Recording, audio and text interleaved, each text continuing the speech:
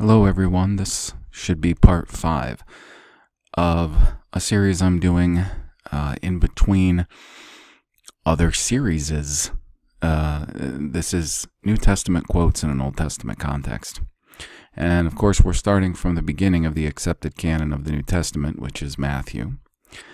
And we've worked through a number of quotes so far, just looking at them, looking at their context in the New Testament, then looking in their context in the Old Testament, and determining based on what we can see or understand from not only the English that we have it presented in for those of us who are English speakers, which I would imagine were all of my audience, but in some cases trying to understand it or maybe just dig a little bit deeper than the overlaying English, which for many of us we've already seen is oftentimes untrustworthy in most versions. And part of the reason for that is, of course, the poor understanding of the Old Testament source language, and in my humble opinion, also the poor understanding of the source language in the New Testament. Classical Greek is not modern Greek. There are many differences. And if you start digging around in Greek and trying to understand Greek words and Greek tenses in classical Greek, you will find that there are many sharp differences between what's considered Greek today and what would be considered Greek of the time that these source documents were written. And of course I go one further and claim that I don't believe that all of the New Testament was per se written in Greek. If it were, I suppose I could only theorize, because there are many things that I discuss that are theories. I've never said anything other than. The only time that there's going to be something that I'm not going to clearly state is theoretical is when I'm saying, if I say that a text, if I say Brenton's says this, that's not a theory. It's a fact. Many other things are theories. And there are many people out there, especially now with how easy social media has made it for so many of us to have a voice. There are many people out there, especially people that are far better speakers and presenters than myself, that they are pushing off theories as facts. Many of them are presenting histories that, in my opinion, are not entirely confirmed as confirmed. There are many that are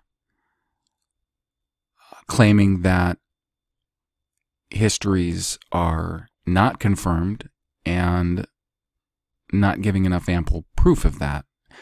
And I'm not aiming that comment at Anatoly Fomenko. That's not the point of that. The point is, we are in the midst of a journey that requires many theories and hypotheses from many different minds, and a spirit of working together in absolute honesty so that we can come to some answers about these things. We have to have answers on these things. You know, when I discovered how much of what has been passed off as concrete, acceptable Old Testament vocabulary in the form of the Masoretic texts, when I found out how much of it they admit is unknown or dubious as far as its etymology goes, it just about knocked me over. And it was really that precipitated the various quests that I'm on. And speaking of those, within a week or two, the OBRY project website will be up, and it will be under OBRY, PROJEKT.info. Should take 1 to 2 weeks. And once it's up, there is going to be a bit of a time when there will be an interim time as far as me getting to understand how quickly I can get files to the artist that's maintaining this site, and how good of communications I will have with them. And then there will be, I think, a little bit of a learning process of mine to understand how I can most easily facilitate all of that. It will have the fonts. It will have immediately the unaltered Strong's list in the OBRY font. The font right now is OBRY Beta 3.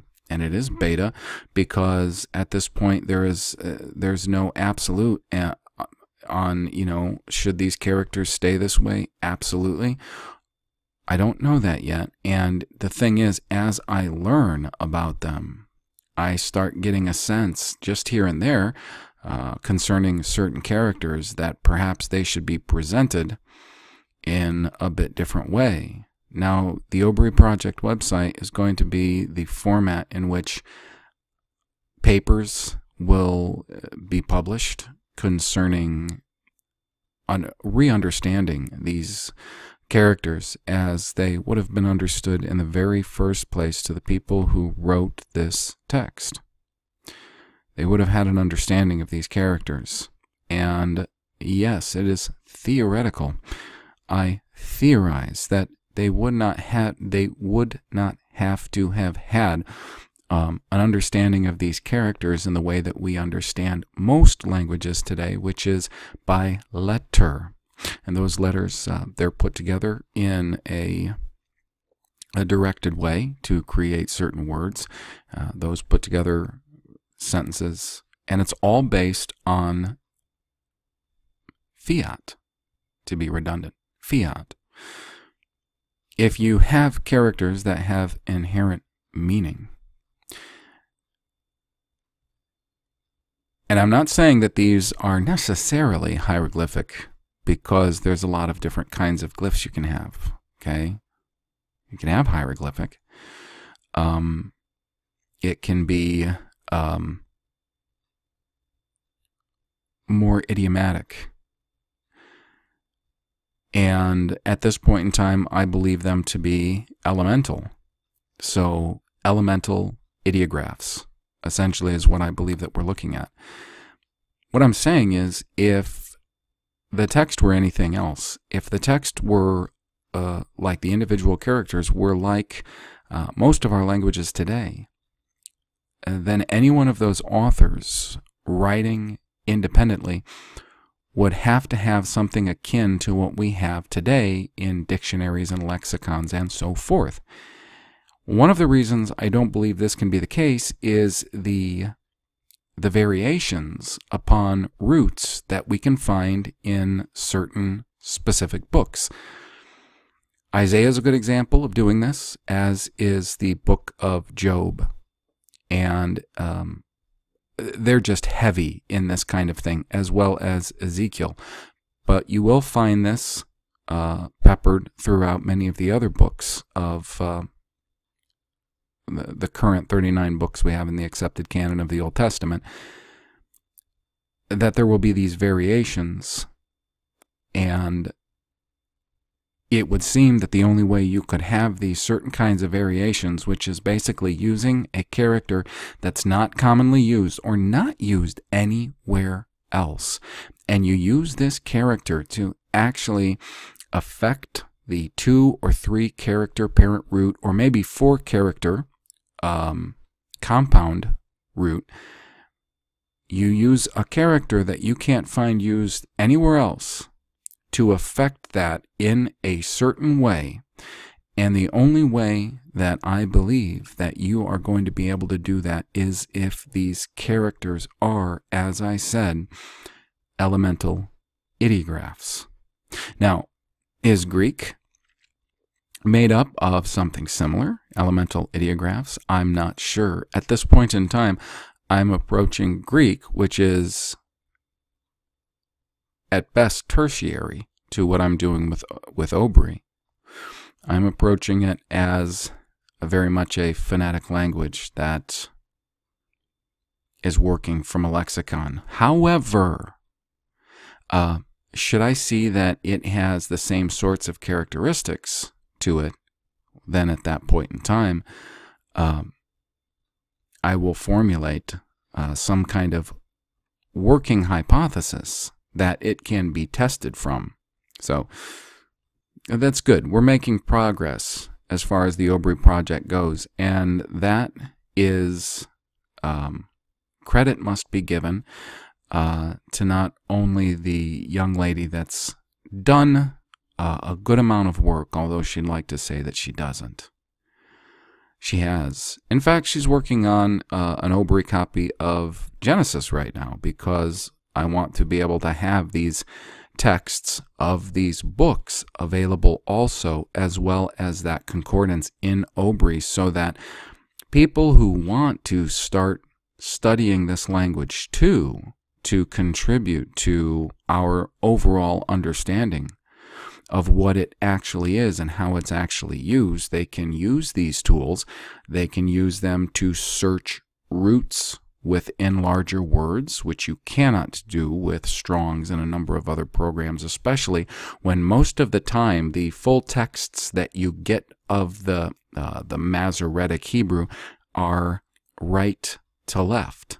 Well, we're doing everything from left to right as well, so that it will make it far easier for everyone who is of an Occidental culture, which is most people that are going to be participating in this or listening to me, can have a far easier time with the orientation of this. It's very disorienting to be looking at these languages absolutely backwards to the way that you have learned language to be. And you know what? It does not upset the character or the meanings of the characters to have the language in that direction. I do understand that with hieroglyphics, there will be certain pictographs, which, depending on which direction they're shown in, they can have an effect on, say, preceding or post-seeding pictographs or letters, and because hieroglyphics is made up of so many different kinds of characters, thousands. And that's what they say. They say that a certain pictograph faced in a certain direction will have a certain effect on, and you know, that whole story of the guy who was said to have broken the code with hieroglyphics and all, I just don't know. I don't know what I think of that story at this point in time, so I'll just wait. But it's going to be good. And not only has she been so helpful, but the patrons who have gone and committed a certain amount of funds, they're the ones who made the website possible. So we haven't reached like any goals where I would be able to put more time into it. But as I said in the very first place, the first video that I said I was going to put up a Patreon, make it available for the OBRY project, and I said even if nobody gave a dime ever, I would not stop from doing what I'm doing. I mean, that would be impossible. I will continue. The whole point of that was to try to make it more, to give me far more time to do it. You know, and I'm sure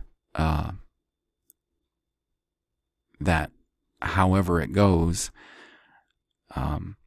I'm going to do all I can to make whatever it is work within time and within budget, because this is my passion. It's not something I have to receive any pay to do. I never have. It was just something that would help speed things along. So we're going to see how it develops, and all is good. So today I'm going to start. It's going to be at Matthew 8:17, and I did leave off last time with the Matthew 4:15 and 16 quote, and that goes back to Isaiah 9:1 and 2.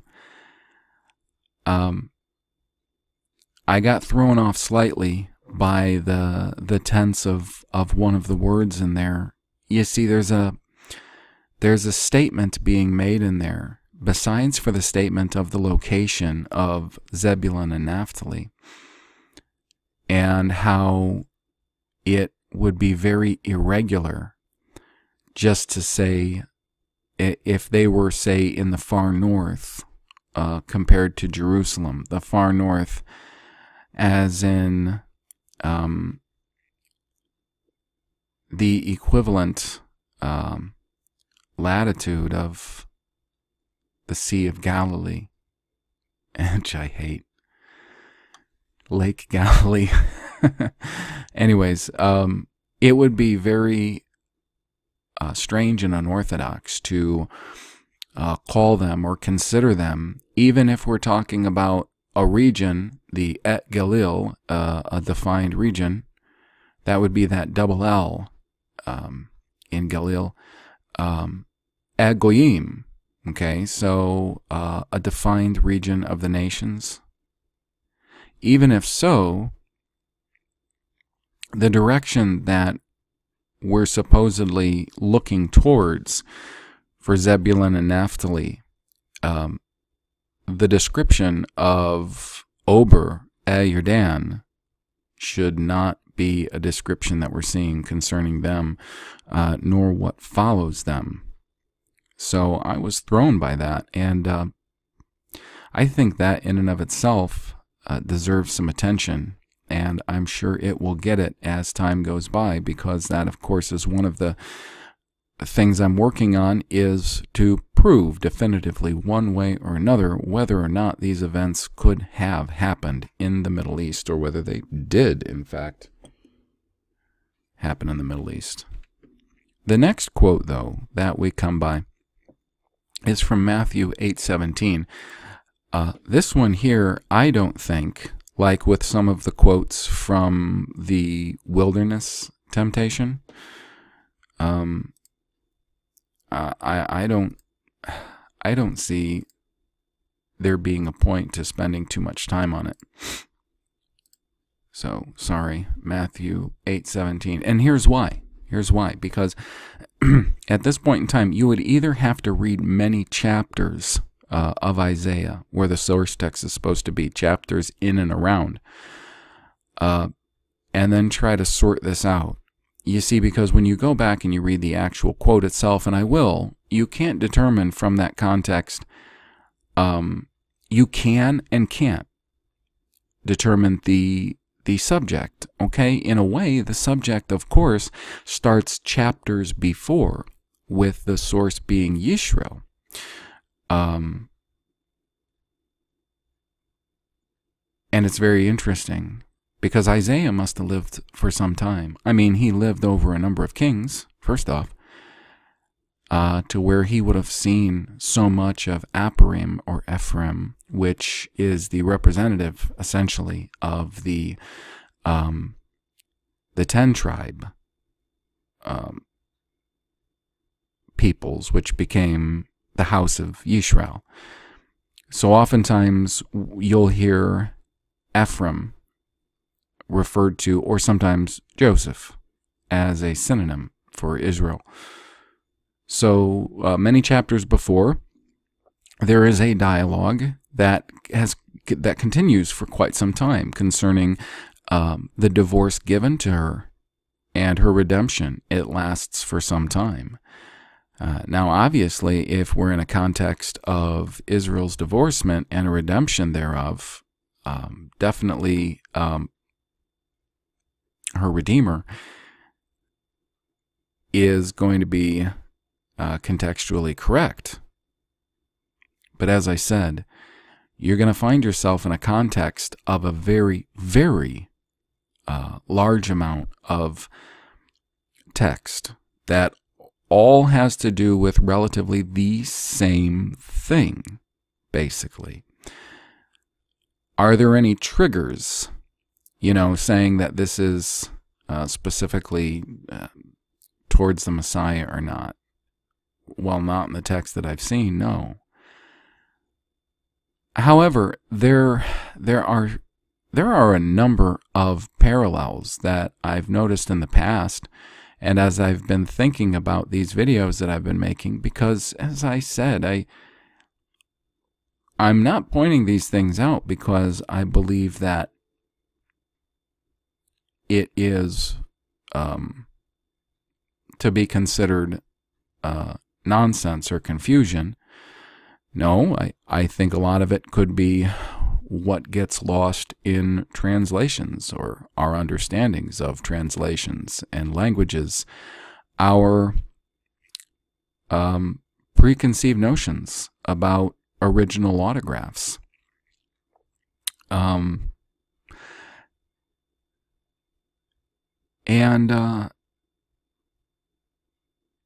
if it's possible that theoretically what could be going on is that Yusho is actually mirroring, reflecting the life of Israel. However, reflecting it in the way that Israel never did. Israel, if we want to just talk about the 10 tribe, house of Israel, were never they were never obedient. They started out with, when they were part of the full nation, which also included Judah, Benjamin, when they were part of the full nation, then to a degree. I mean, how far did the people descend in the time of Shlomo or Solomon? It's hard to say off the top of my head right now. Of course, it was said through the prophet that the split of the kingdoms was due to the sins of Solomon.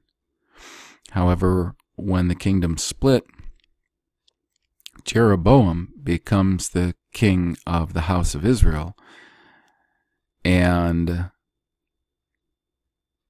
he instantly causes the people to go astray because he does not want them to go to Jerusalem for the feast days and to worship.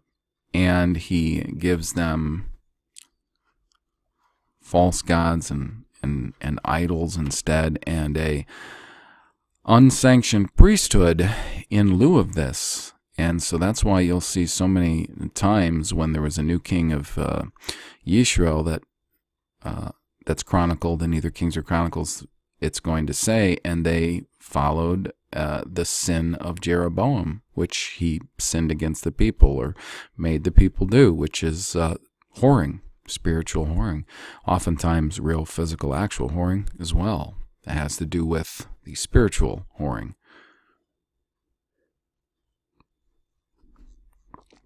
So, that's one theory to help us understand why we can't often understand the contextual link between the New Testament quote and what we see in the Old Testament passages. Because he does actually reflect Israel in many ways, except perfectly. I find that to be interesting, especially when you consider the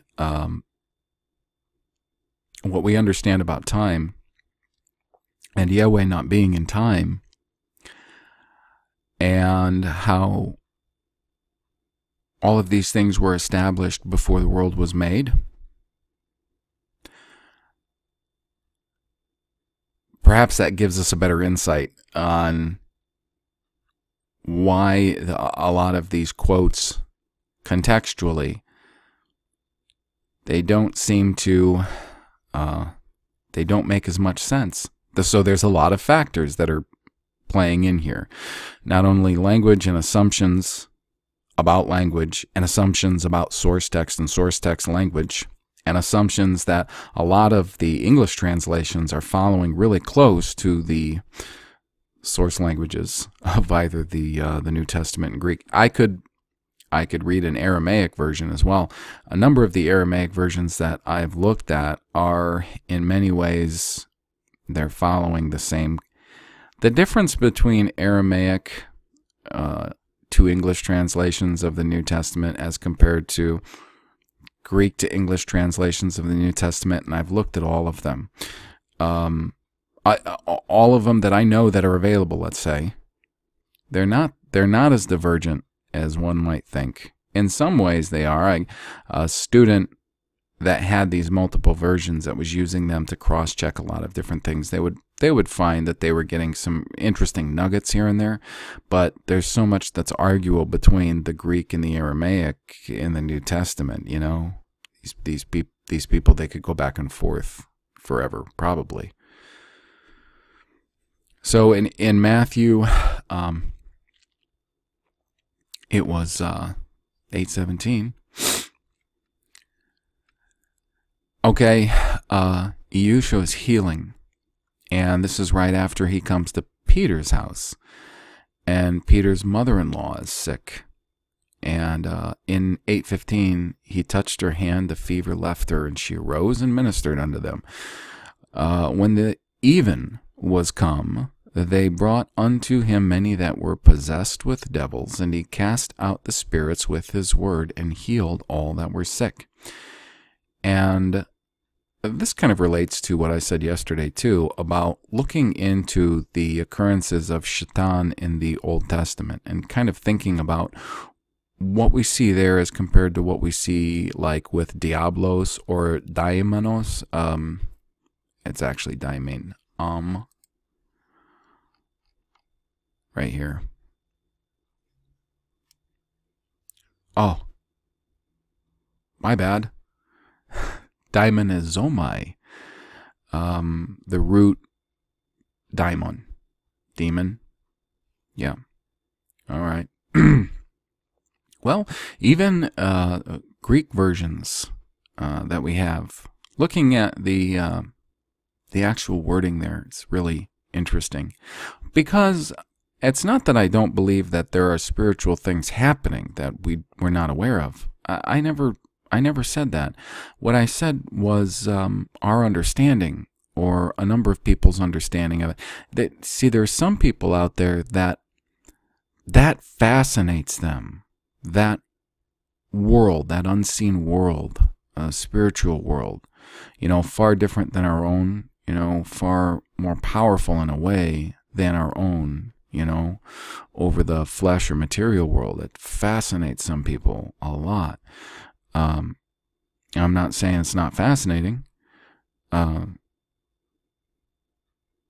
but I've known some that are so fascinated by it that they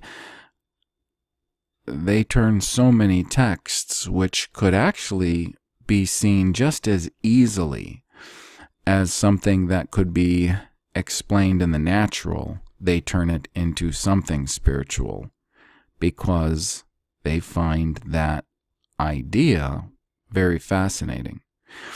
What's strange is a lot of us, our understanding of spiritual things or other things, unfortunately, we see a lot of it through the lens of pop culture, the horror movies we've seen, or the legends or fables that we've heard. So the only reason I'm saying the things that I'm saying, or asking the questions I'm asking about some of these notions concerning spiritual things, is just because I think it's good to question everything that we understand to be a notion or a theory or not proven.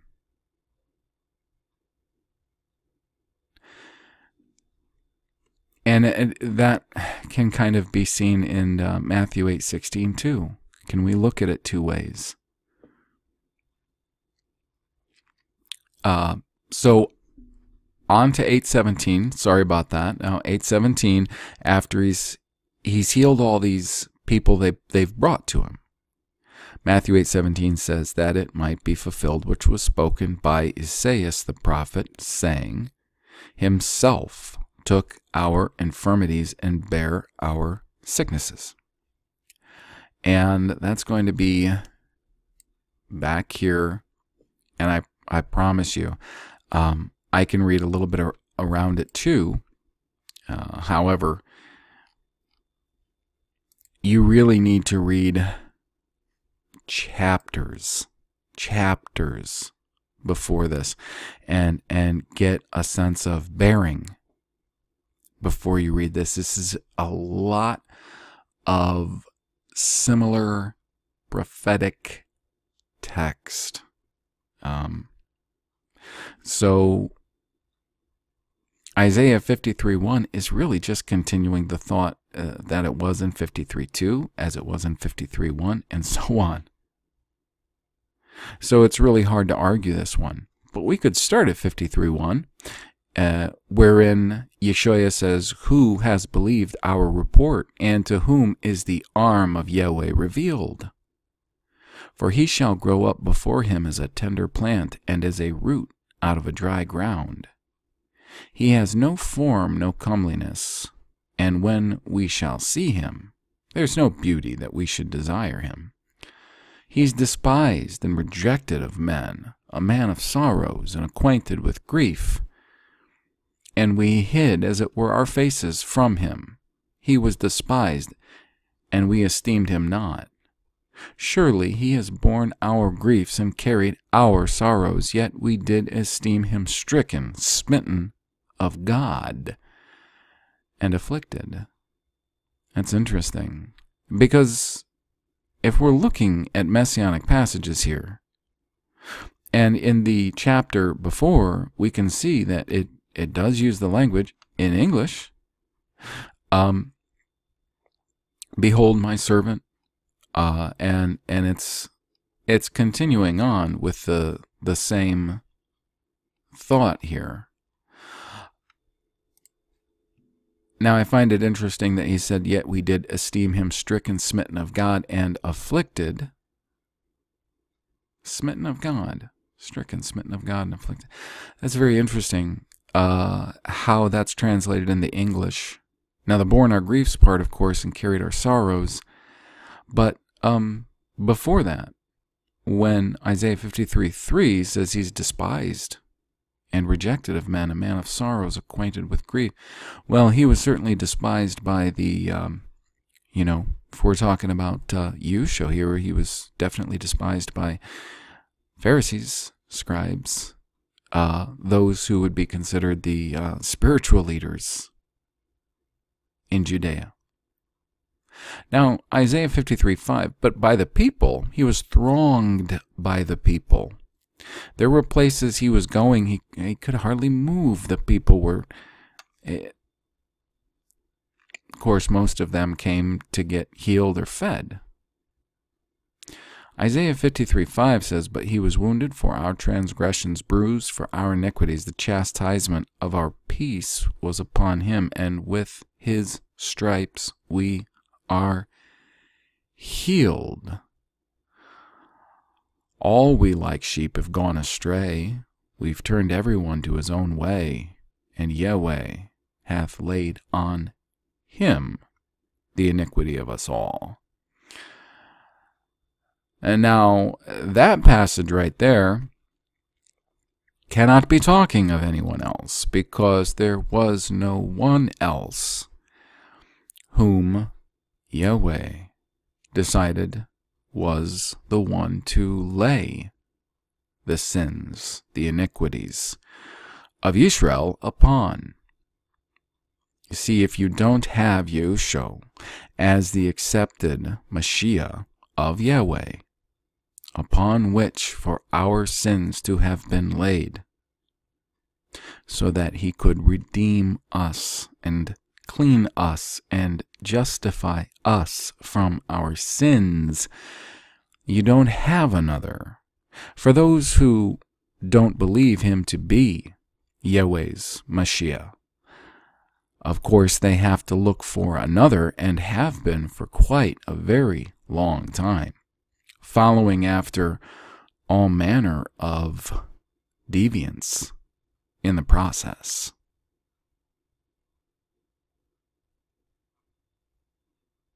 So I would have to say, and of course, we've seen this actually, all of these verses that I'm going over here in 53, and you're going to see them in 52, they're highly dense in this portion of Yeshua. And you're going to see them repeated in the New Testament. Many of these verses I would be reading, if I read these surrounding chapters, you're going to see them all over the New Testament.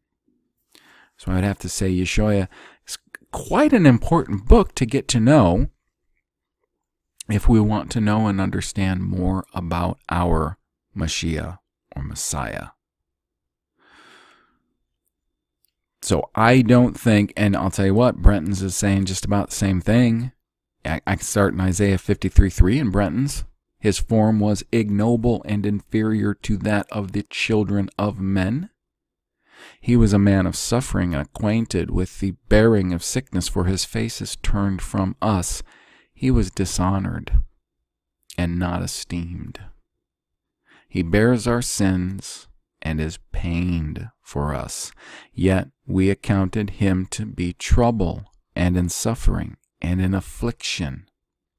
And I won't go on because, again, we can see these repeated in other places in the New Testament. Or not repeated, but quoted. This whole area is heavily messianic. Heavily messianic. There is a lot of the so-called Old Testament that's heavily messianic. It's just a matter of understanding why certain things would be chosen. I'd like to know that. If I look at certain passages and I can't for the life of me understand why that was chosen and applied, that confuses me. It worries me. I wonder what is it I don't get? Why am I not understanding? Because I don't think a lot of these other people who purport to be so spiritual and I get it. There are people who will say there are very, very popular and influential teachers who will give interpretations of biblical doctrines, and these might be very poor interpretations, or they may be interpretations that make certain people, let's say whether they're not charismatic in any way, shape, or form, whether they're a little bit, just whatever, I'm using charismatic and that whole thing there as just a basis to comment on this. I mean, they will say that if people don't understand the way a certain passage is actually defining how every Christian should be charismatically, if they don't understand that, then they're not filled with the Holy Spirit. And they won't say it like that, They'll say that you have to be Spirit-filled to understand that. And I think that's a cheap cop-out in a lot of ways. You need to be able to prove these things, not just say, if you're not filled with the Spirit, you're not going to understand it or you're not going to see it in a certain way. Cop out, cop out, cop out. That's why I want to be able to look at these New Testament quotes of the Old Testament. I want to go back to the Old Testament, and I want to understand why those quotes were inserted in those books by whomever they inserted them, because we've only got names at the top of a lot of these books. To my knowledge, there are little to no outside records affirming certain people as the authors of certain books. You have the book with a name Mark on it. Now, in all of the New Testament, you're only going to find one Mark, and that's John Mark, which traveled a little while with Paul and was known by Peter. And many people, when they consider the tone of Peter's epistles or Peter himself, they would say that Peter actually dictated the book and Mark wrote it. But that's tradition. There aren't absolute provable answers to a lot of specifics. Not right now, there aren't. And again, even if I can't, pertaining to each verse, cannot show conclusively one way or another how it does point specifically to the Messiah or not, at least we can air it out a little bit and give everybody, including myself, something to mull over, because this has been an enormously vexing problem for me for a long, long time, is referencing these New Testament quotes and not understanding why they're used where they're used, or having read these New Testament quotes so many times or heard them quoted so many times by preachers, teachers, and so on. I find myself actually reading that Old Testament book, and I come across that quote in my course of reading, and something registers in my mind. Hey, I've seen that quote. I know that quote. And then I look it up after I've read it in context in its Old Testament book. I look it up, I see that, and I have to think to myself, why was that quote chosen by that author? I don't understand. We have found that thus far some of the biggest head scratchers were quoted from Matthew. This, on the other hand, I'm going to say is not a head scratcher. I think that the quote, and in its context, is clearly messianic. Although I would certainly like to explore more about it, and as I said, it's part of a context that is way, way, way larger. Do not have the time to do so. I think it's worth doing, but am I confused or scratching my head after seeing that being quoted in its context in Matthew? No. And as we're going to see that there are a lot of Old Testament quotes quoted in the New Testament, specifically in the book of Matthew, that may not be quoted somewhere else.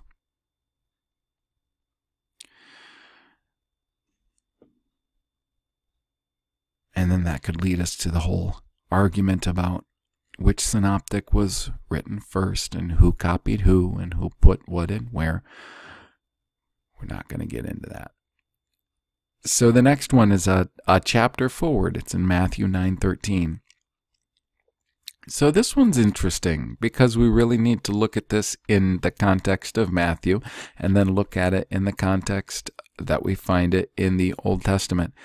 Now, me personally, you see, I really enjoy a lot of these dialogues too, by the way, between Yeshua and really anyone, and then looking at the Old Testament equivalent and figuring that out, because I think he knew the Bible better than anyone who's ever lived.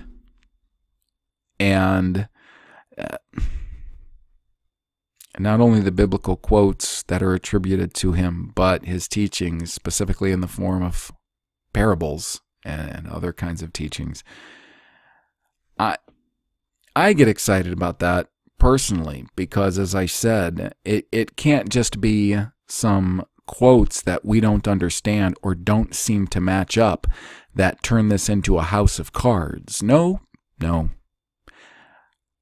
for those who'd like to see it as a house of cards. The thing is, there's far too much mitigating circumstances concerning not only the New Testament, but the Old Testament too.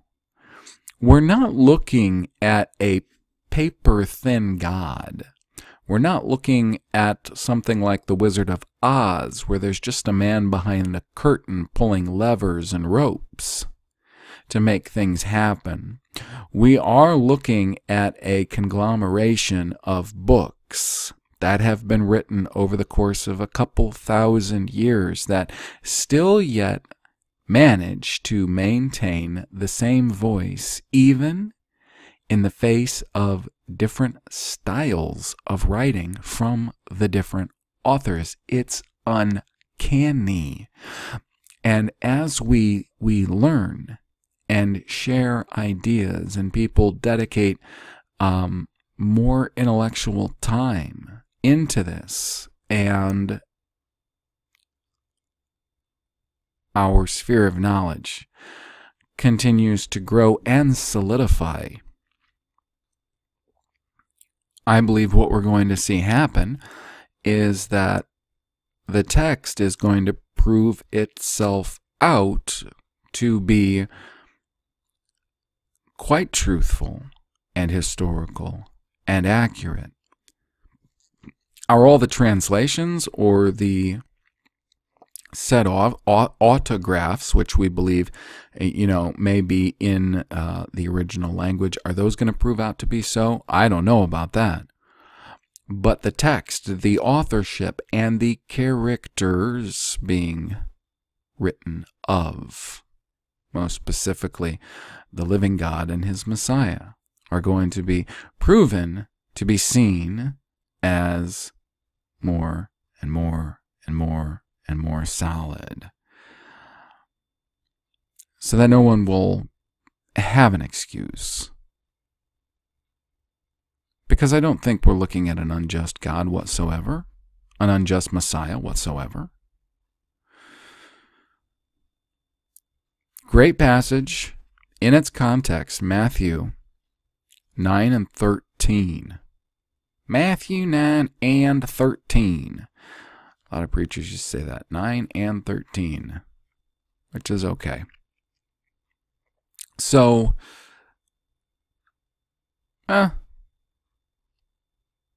yeah. We should start at 9:9 and just read forward. That's enough to give us a good idea of the context. Oh, look, and can I please add this as mitigating?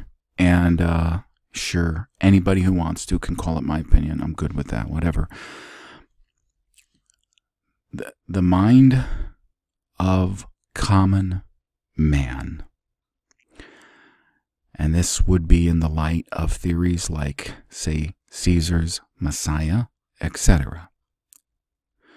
The mind of common man cannot invent a life not only so beautiful, complex, a mind so transcendent and sharp as the mind we see in this man, Jesus of Nazareth. The common human mind cannot just contrive the mass of parables, sayings of wisdom, application of Scripture, being in his day the fullness of what's called today the Old Testament. The sheer love and beauty of the life he lived, the ministry he performed, the death he died, nor the significance of the resurrection and the impact it had on those who directly knew him and everyone from that point forward. It is, and he is, transcendent of human devices. I would say that is a very strong mitigating factor in favor of the accounts that we see to be true, and that there is just a number of things that we, like me, being mortal and full of fault, not perfect, not being able to understand. But I will at least admit what I do not understand and what I cannot yet see.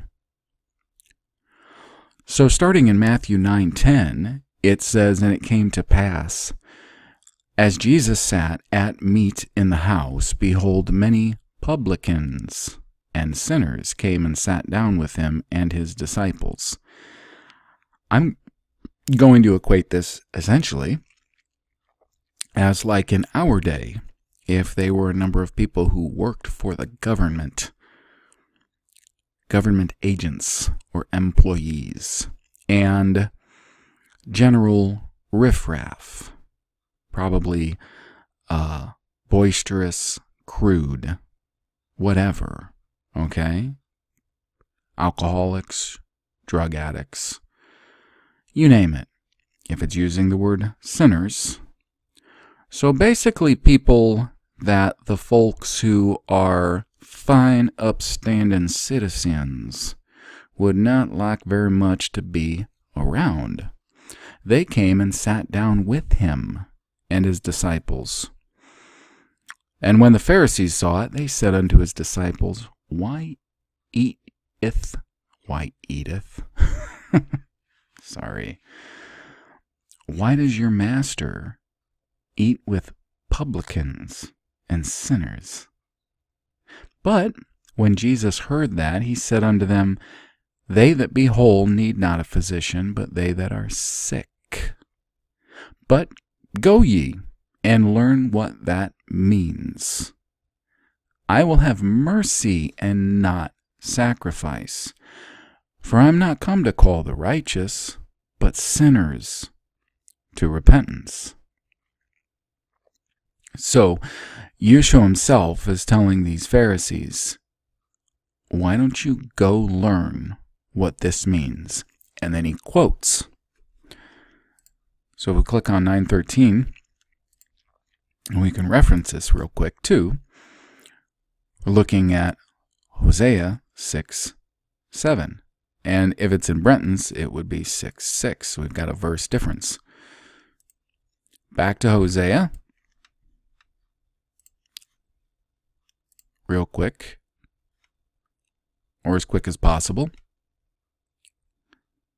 All right. So it's 6:6 in KJV. And starting at 1 would be fair. Keep in mind that the book of Hosea, or actually his name is the same as our Redeemer's, yet all you really have to do is drop off the Y at the beginning, and it sounds quite like it when pronounced. He would be Yusho or Eusho. It's really just that Y. It's a very similar name. In fact, Joshua, the successor of Moses, is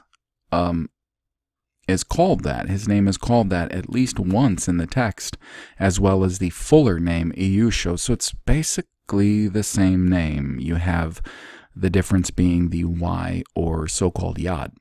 So anyone who basically knows the story of this prophet Hosea, he is told to go and get a prostitute and make her his wife and love her, and he does. And he has these children by her. And as he's having these children, he is marking things that are being done or are to be done by the names of these children. This is massively important when it comes to, say, all of those blank periods in time that the Bible records. We don't know what's going on. Well, we have genealogies, don't we? And this is going to be something else that's going to be featured on the OBRY Project website, is in time, we're going to be looking at genealogies as being filler history. Very exciting. So, after he tells about what happened with the prostitute and the children and what he names them, and then she leaves him again to go back to her prostitution, and this all, of course, being a picture object lesson of the house of Israel. Of course, Yahweh, in the very first chapter, he says that he is, they're gone out of the land. They can't have the land. And he's been very patient with them for a long time, and he says that he's going to scatter them. He says they're no longer going to be his people. He essentially divorces them at that time. However, he does promise them through many various prophets a redemption at some point forward. And specifically in Hosea 1:11, he says, even though they are to be called not my people, the number of them would be as the sand of the sea, and in the place, that is, in the location where they were called not my people, they'll be called the sons of the living God. That's important, in that location. So by the time we get to Hosea 6:1, it says, come and let us return unto Yahweh, for he has torn, and he will heal us. He has smitten, and he will bind us up. After 2 days will he revive us, and in the 3rd day he will raise us up, and we shall live in his sight. Then we shall know, if we follow on to know Yahweh, his going forth is prepared as the morning, and he shall come unto us as the rain, and the latter and former rain unto the earth. O Ephraim, what shall I do unto you? O Judah, what shall I do unto you? See, he's referring to the house of Israel, those 10 tribes, as Ephraim or Aprim. For your goodness is as a morning cloud, and as the early dew it goes away. Therefore have I hewed them by the prophets, I've slain them by the words of my mouth, and thy judgments are as the light that goes forth. For I desired mercy, not sacrifice, and the knowledge of God more than burnt offerings. So what did he want? Did he want the blood of all of those animals? Or did he want obedience? And this is a merciful God speaking. Jesus told the Pharisees that you need to go and learn this. Now it's interesting because of who he was talking to, the Pharisees. The Pharisees being some of the earliest practitioners to what many people refer to as the traditions of the elders. Many people say that the traditions of the elders that they practiced, they taught, and even enforced as law are what became the Talmud. Maybe. And here's why I say that, because I've seen it with sect after sect, church group after church group, and various religions, that no matter how pure the instructions, the word that they have, or the way that they started out, that they can so easily go astray into their traditions. And in fact, if everything I've ever read about the Pharisees and the way that they were founded is correct, they were actually started with very good intentions, and a lot of what became their laws were meant in a way for good to preserve the integrity of the people and their way of worshiping the living God. And it, of course, degraded. There's so many things that do that. At first, they are meant to preserve, and then they just end up persecuting. In Yeshua's day, those Pharisees, as he describes them, they had very nice clothing. They were very well respected. They were I would see them, if I tried to picture them in my mind, I would picture them very much like, say, popes and cardinals and bishops and rabbis and highfalutin, well-dressed preachers.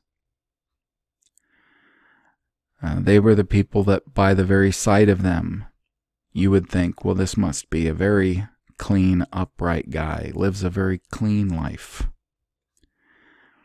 But he says that inside they're just full of dead men's bones, like sepulchres.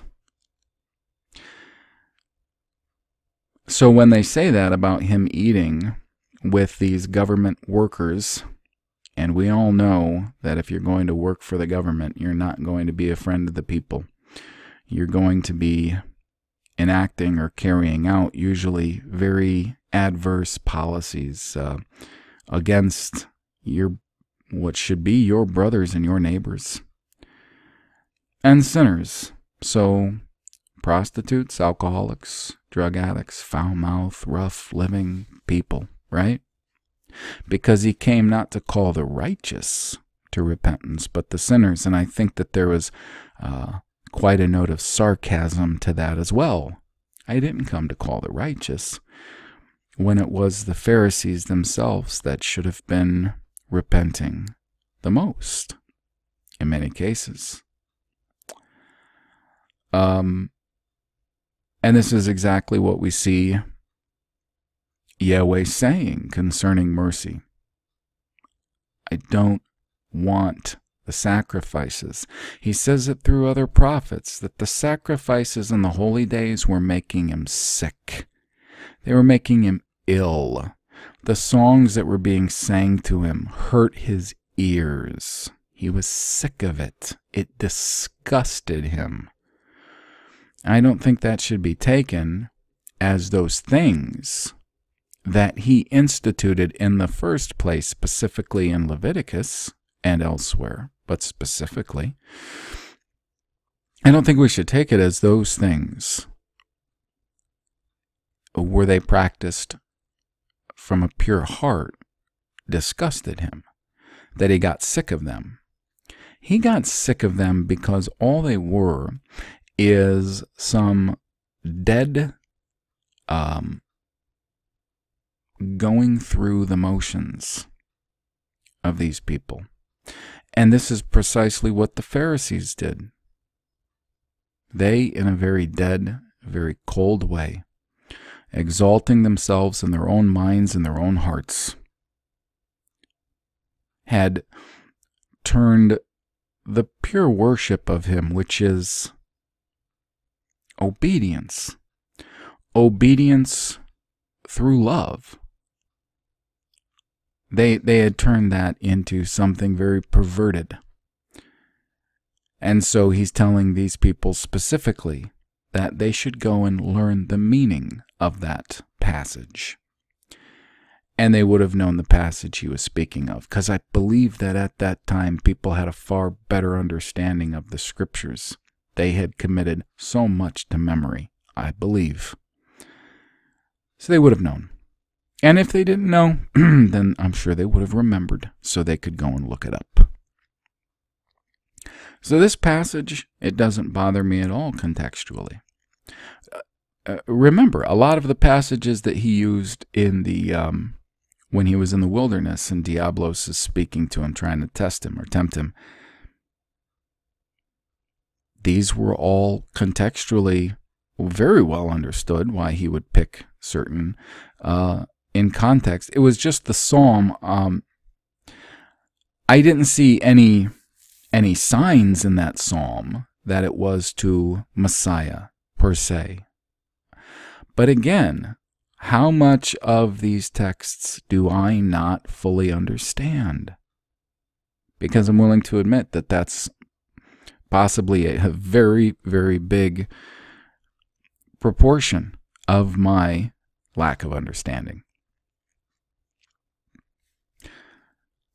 So the next video I do in this series, and keep in mind, oftentimes with my series,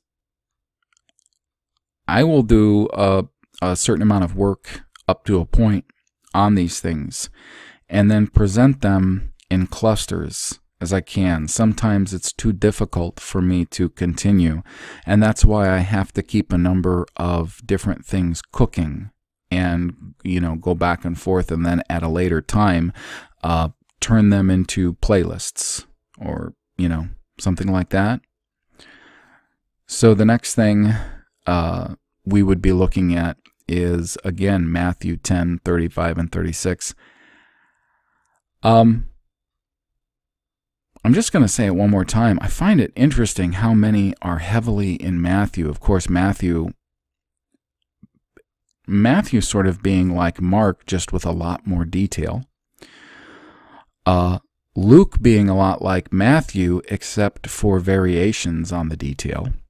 And John only resembling the others in certain ways, which would be like the structure of the ministry, the death and resurrection of the Messiah.